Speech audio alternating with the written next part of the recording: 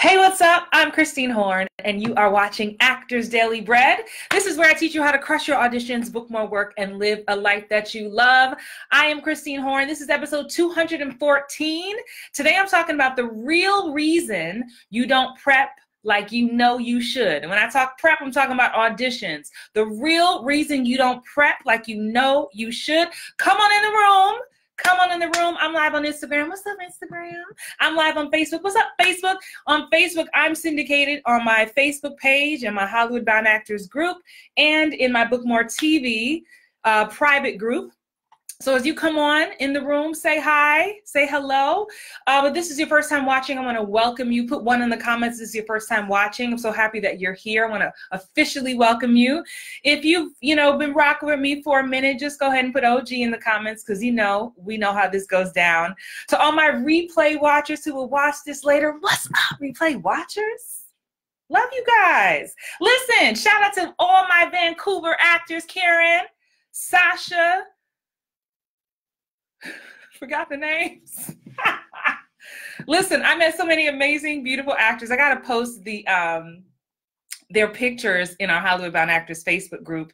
But I was in Vancouver for the past 6 days. I got back the other day, still kind of playing catch up. Hey, Scott Patterson, what's up? Right? So I'm still playing catch up. It was so beautiful. As you guys come in the room, it was so beautiful because I always talk about being Hollywood bound and our amazing Facebook community. If you're not a part of it, you should totally come join us. If you're an actor who wants to book, film, and TV, I have some fun stuff coming up for the next month for us. Being a Hollywood bound actor is not about living in Hollywood. It is about having a Hollywood state of mind in understanding fully what this industry expects. So it doesn't matter if you live in Vancouver or London or Boston, Atlanta, New York, or LA, there is a standard. And even if a show is filmed in your town, like in Atlanta, they're still starting from Hollywood. And so if you don't understand how the whole situation works, it's just you're not gonna get what you want to get as fast as you want to get there. So my goal in our community, we have a really supportive community, people like William Jefferson Jr., Marilee, Wendy, Karen, right? We have an amazing community of people who support each other. But I want to get into, hi Clifton. I want to get into today's episode. Again, this is episode 214. If you are an actor and you're like, what is this goodness I'm getting? And I never heard of this chick before. Come to my YouTube channel, Christine Horn, and there's hundreds, literally hundreds of episodes for actors who desire to work in film and TV. That's where I make my bread and butter. And if you've been watching me at all, I just give it all away. I give it all away. And so go ahead. So today I want to talk about, I've had the amazing honor of coaching damn near 80 new students in my Book More TV course that's happening right now. We're actually wrapping up. This is our last week together. And those students plus my one-on-one clients, a lot of the same issues come up, which is what gives me inspiration to come live and talk to you guys. Be sure to give me some hearts and some love. Let me know that you're watching and that you're with me. Rep your city in the comments so I know I'm not alone. Y'all don't know how weird it feels to talk to yourself. Do these lives, I just be me and Prince in here and it just feels crazy. So when you even click the like button, it makes me feel like you're there with me. Thank you. So here's the deal.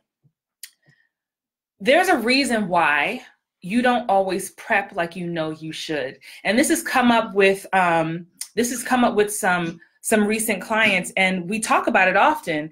And I've talked about this before, but I really wanted to put my finger on it for you guys so you can identify it in your own life and in your own process and to take ownership of it. You okay? You gonna lay down? Prince just finished playing ball. Yeah, there you go. Take it down. Okay. There's something you have to identify for yourself. So typically I hear this, and so see if you can find yourself in this, right? What's up, Callie? What's up, Vancouver, right? Oh, that audition didn't go great. And I'm gonna speak to a lot of self-tapes. I'm also gonna speak to in-person. Self-tapes specifically. My lighting wasn't right. That's why. See, it's my camera. See, I got this old camera. Well, see, my reader wasn't good. See, it was my reader. What other excuses did I write? My hair wasn't the right wig. We had a whole wig talk in Vancouver, right? It wasn't the right hair. I didn't book it because my hair. I didn't book it because I'm too dark. I didn't book it because I'm white. I didn't book it because I'm a white male. I didn't book it because what else? Oh, my editing. I didn't have the fade to black. I just didn't connect with the script. That's what was wrong with it. That's why. What else? My coach told me to do it this way. And then see, that's why I didn't book it. That's why I didn't get that call back. Facebook got all these emojis going. So listen, can we be real? I mean, I really don't know what else to do but be real with y'all. Only because, and let me tell y'all this, everything I say to y'all, I hope you all receive it with the love intended. It is because there's a big ass mirror over here. I first look in the mirror here and check me. So I know when I didn't fully prep for something. Now, granted, we all grown, 24 hours in a day. We all got jobs. We all have responsibilities. I'm talking about when we know what it feels like for us to prep versus what we submitted. Right? If we're honest. And so this has been coming up, and I got such clarity, not just through my clients, but for myself also. The real reason you don't prep like you know you should 100% of the time is because then you will have to face the fact that you're not as good as you thought you were. If you can't say amen, you just might say ouch. As my old coach, Allison Burr, used to say, if you can't say amen, you just might say ouch. She said, leave a little, says, and drops sticky notes. Seriously. Because then if I have nothing else to blame it on, it's, am I good enough, period? Am I good enough for this industry, period? Which is a hard question to ask yourself, because sometimes I think we ask that unfairly. We happen to just not book something and all of a sudden we're second guessing our talent. And I'm not a fan of that. I don't co-sign that. I'm talking about when you know you had ample time or not even ample time. I'm all about everything I'm teaching my students right now in my Book More TV course is about creating a rinse and repeat method. Stop trying to reinvent the wheel for every audition. Do you have a process? Do what worked. Do what felt good. But if we don't ask the question, okay, I know I didn't prep well. And why is that? Why is that okay? At some point, we have to set the bar for ourselves. We have to live in a state of excellence. Like, this is what works for me. Y'all know, starting to clap my hands, right? We have to know, I just know what my level of excellence looks like. And I know if I'm dialing it in. And for me, if I'm going to dial it in, then why even do it? Because the Christine Horn brand standard is here. It's out the frame. You are loud, sir. Just balls out. Right? So what is your standard of excellence? And how much longer will you accept less from yourself and blame it on your race, your gender, your lights, your camera, your reader, your coach, your editing, or the script? And here's part two. So that's question number one. How much longer will you tolerate that from yourself and then still wonder why the breakthrough hasn't come? Or will you be strong enough, put your big boy, big girl panties on and be like, get some coaching.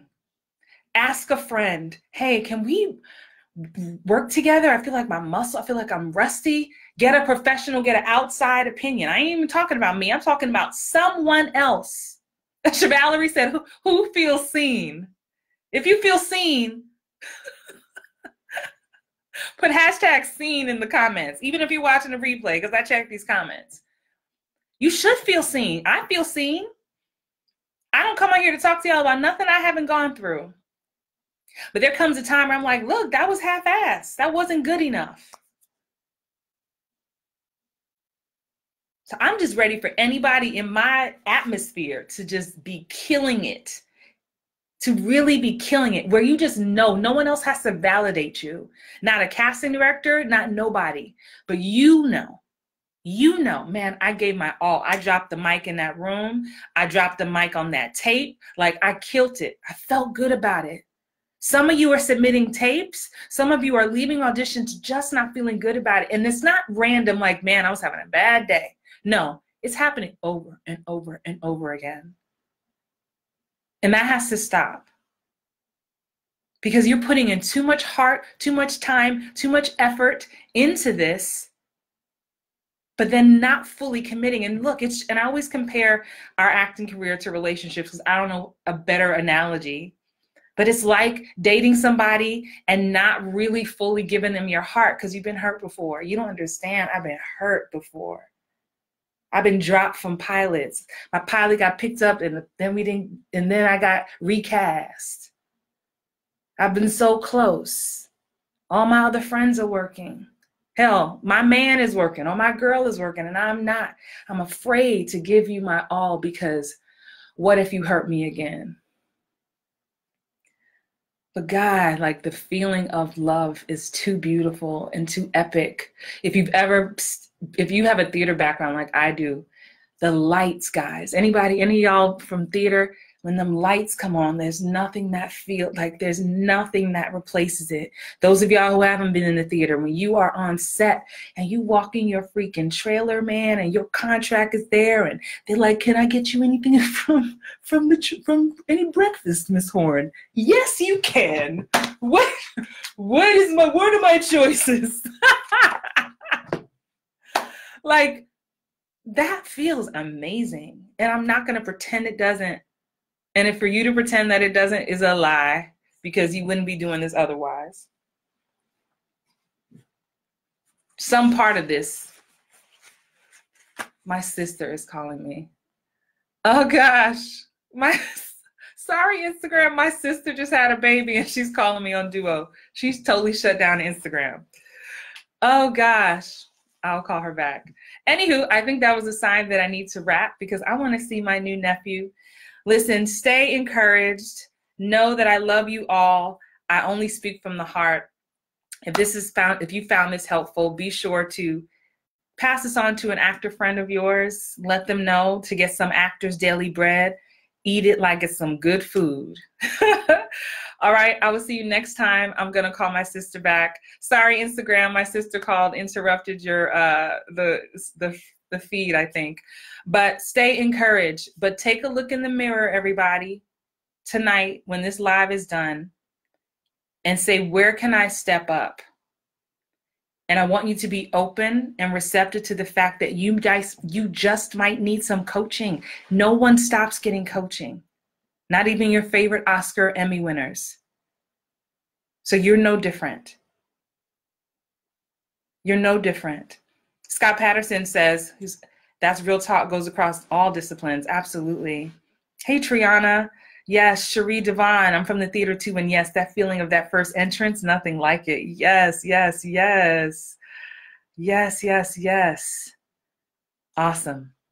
All right, everybody. Thanks for hanging with me. Have an amazing night. Listen, if you don't have my book, Playing Small, The Actor's Guide to Becoming a Booking Magnet, get your life.